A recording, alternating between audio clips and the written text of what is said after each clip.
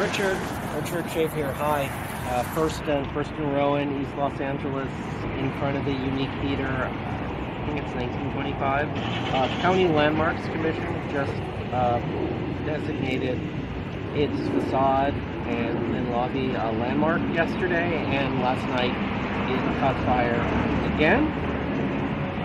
It's adjacent to affordable housing project for veterans, which ELAC, East Los Angeles Community Corporation, needs funding, and that caught on fire about a year ago.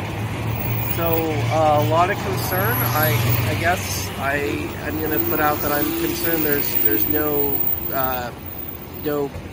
I'm concerned they're doing work on it, and they're not stopping that, because that means there's no investigation by the Sheriff's Arson Division, which I think is probably worth doing, but now it's too late.